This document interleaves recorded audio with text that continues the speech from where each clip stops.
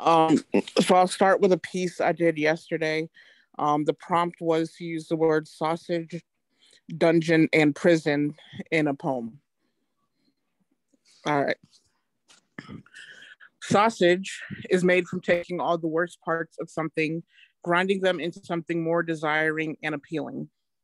Some days I think I am a human sausage, just skin filled with all the worst parts humanity had to offer.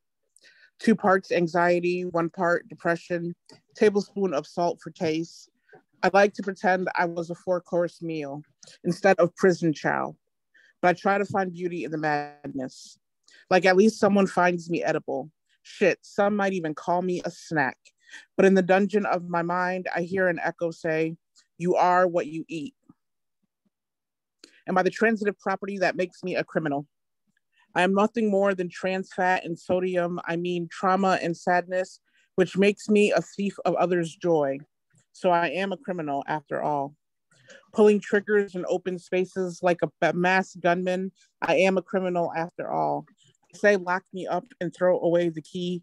Prison bars look like grill grates to me.